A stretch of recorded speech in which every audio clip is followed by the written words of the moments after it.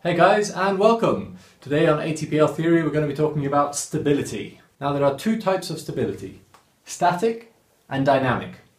Static is the initial tendency of the aircraft after an upset, and dynamic is what it does over time. Now in this one diagram I've tried to show everything. I hope it makes sense. Let's consider an example where an aircraft is flying along and suddenly a gust of wind, in this case I've drawn it coming from below, upsets the aircraft.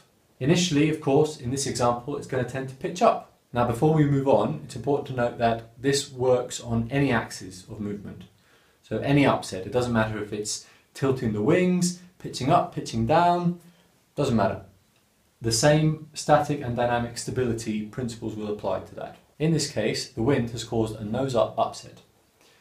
Now, the static stability is the initial tendency of the aircraft. So what will it do next after the upset initially? Positive or stable, depending on where you read it. If we have positive static stability, the initial tendency of the aircraft is going to be to pitch back down in this case. If it pitched down initially, it would be to pitch up. If it has neutral static stability, the initial tendency of the aircraft will be to stay where it was left. So after the upset, if it was left nose up, it would continue in that nose up attitude until it was disturbed again or pilot input corrected it. And if it had negative static stability, it would overemphasize that disruption.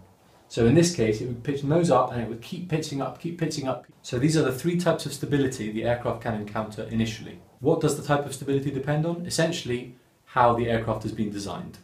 Nothing else. Some aircraft are designed to be inherently unstable, such as fighter jets. Some aircraft are designed to be inherently more stable, like your Cessna, which is virtually impossible to stall.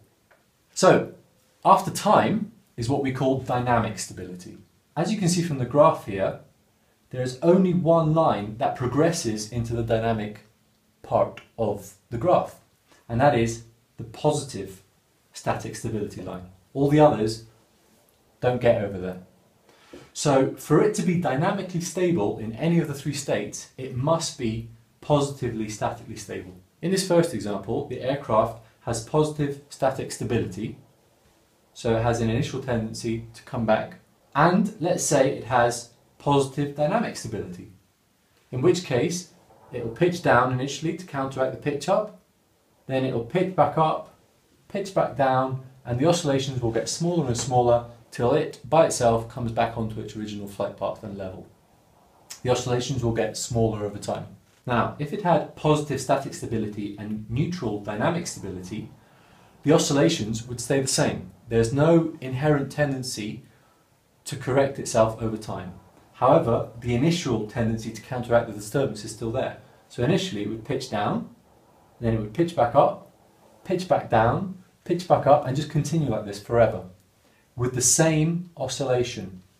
So it would just continue oscillating up and down, not getting any worse, but not getting any better. The last one, the worst case, would be if we had positive static stability, but negative dynamic stability. Now in this case, the initial tendency is of course to counteract that disturbance. So it's going to initially pitch down, however, because it's dynamically unstable or negative dynamic stability, the oscillations get larger over time. So it will pitch back up, it will counteract itself, pitch back down. However, because it's dynamically unstable, the oscillations are going to get bigger over time, bigger and bigger, and the altitude changes are going to get bigger and bigger and bigger. I hope that made sense. So for an aircraft to possess positive, neutral or negative dynamic stability, it must have positive static stability. Otherwise, it never gets to that second part of the graph. You can see the lines diverge away from that timeline, and we cannot have dynamic stability of any sort if it's neutrally statically stable or negatively statically stable.